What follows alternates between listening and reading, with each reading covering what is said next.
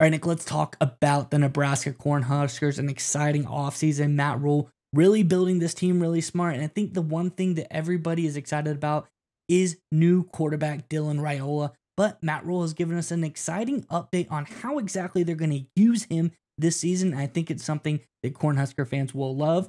I'm Andrew, and this is Saturday Morning Inspection.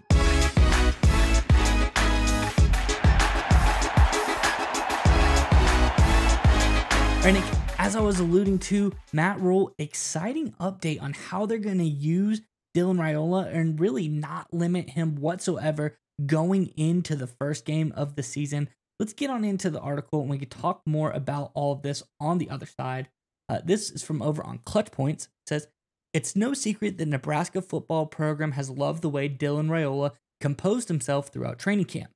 However, there's only ever been one other quarterback in Cornhusker history who started in a season opener despite being a true freshman. This bit of information held true until recently when the young quarterback requested to break curfew. Now he will be the main signal caller when they face the UTEP Miners. How did Coach Rhule feel about this? Well, he's nothing short of excited and will even form his whole offensive strategy around making the freshman the next star that scouts could look for to drafting. Via Sam McEwen of Omaha World Herald, he said, 'We're not going to ease into it. We're going to play. Dylan's going to play, and he's going to play the plays.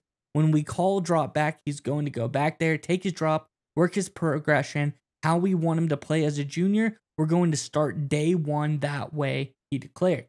This is very interesting. It's saying, Rhule, he's not going to baby Dylan Raiola. The same way they want him to play 3 years from now is what they're wanting from him day one, week one, as soon as he hits the field against UTEP. I think this is a really interesting thought. I'm curious what your thoughts on this one are, Nick. But Cornhusker fan, in the comment section below, what are your thoughts on how Matt Rhule is attacking this situation with Dylan Raiola? Do you think it's too early? Do you think he's ready? Do you think he's going to take it on? Let us know what your thoughts are and how you feel like Dylan Raiola is going to perform in this first game against UTEP. Let us know in the comment section below. But Nick, what are your thoughts on how Matt Rhule is treating the Dylan Raiola situation? Look, I think it's just the latest really smart move by head coach Matt Rhule in terms of just how he handles this roster and how he handles this rebuild. And obviously, Matt Rhule is a turnaround artist. We've talked about that a lot. He's made a whole career out of turning programs that were struggling, not living up to expectations, and taking them to the top of their conferences. And this is exactly how. It's sort of one of those underrated stories in football, whether professional or college, where a team's trying to turn around. Sometimes coaches will simplify things, simplify schemes for young quarterbacks, allow things to be a little easier to process, and they'll overperform expectations, but they'll define a really hard ceiling level of performance. You see this all the time, like in the National Football League. Look at the New York Giants with their quarterback, Daniel Jones, for example. They 1 year, young guy, kept the system very, very simple, really restricted, made it very easy for him. They made the playoffs. They even won a playoff game. But after that, teams got film on him, figured out how to play that system. Daniel Jones didn't grow, didn't become a better player, and the Giants were terrible last year, and they're kind of not looking so good so far this year. You see a similar dynamic happen all the time in the college and the pros, right? You have got to unleash the quarterback you have, even if he's a freshman now, to let him grow into his ceiling. Even if there's going to be turnovers, even if there's going to be bad plays, even if there's going to be ugly sacks and 3 and outs. In order to achieve the elite talent that Dylan Raiola has and the potential he will bring to this Nebraska Cornhuskers, you have to give him that ceiling to strive to, and that's exactly what Matt Rhule is doing here.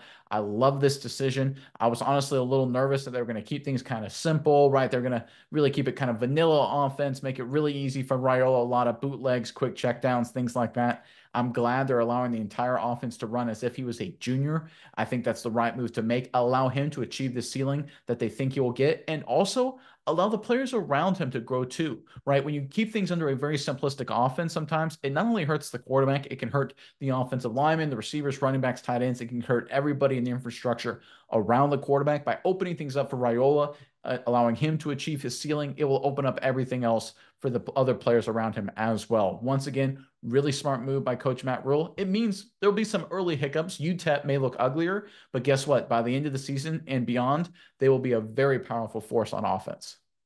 And again, I like the point you brought up about just how, they're not holding back. This is going to be a little bit more complicated. But I think in doing so, it shows that Matt Rhule, it shows Dylan Raiola that Matt Rhule has complete confidence in him. He thinks he knows what talent that he brings to the table because everybody and their mother knows that Dylan Raiola is one of the best, if not the best, signal caller in this entire, freshman class. This guy is supremely talented. He's supposed to be able to do everything. He thinks he can do everything. Obviously, you got to have that kind of mentality when you're that highly touted of a prospect. You want to have the confidence. So for your coach to come out and say, hey, I believe in you too. Here's the keys to the offense. We're not holding anything back. We're going to do things right now as we would 3 years from now. I think that helps build Dylan Raiola's confidence. As you said, probably a little bit of hiccups early on. It is UTEP, though. You should be able to win that game with a couple of hiccups as well. But I think overall the strategy is sound. Matt Rhule wants to be the developmental powerhouse of all of college football. How do you develop players other than give them difficult opportunities? If you keep taking the same test over and over again, and it's a test you can pass day in and day out, like you said, you're not going to get any better.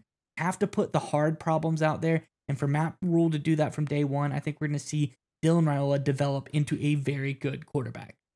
There's a saying, right? There's no room for growth in the comfort zone, right? I think that's exactly what we're seeing here, right? If you want Dylan Raiola to grow, sometimes he's going to get out of his comfort zone a little bit, see what he's willing to do, see what he's willing to, see what he can't do. Again, great leadership by Matt Rhule, great leadership by his entire coaching staff. And again, short-term headaches for long-term success. It's all part of the rebuild for Nebraska.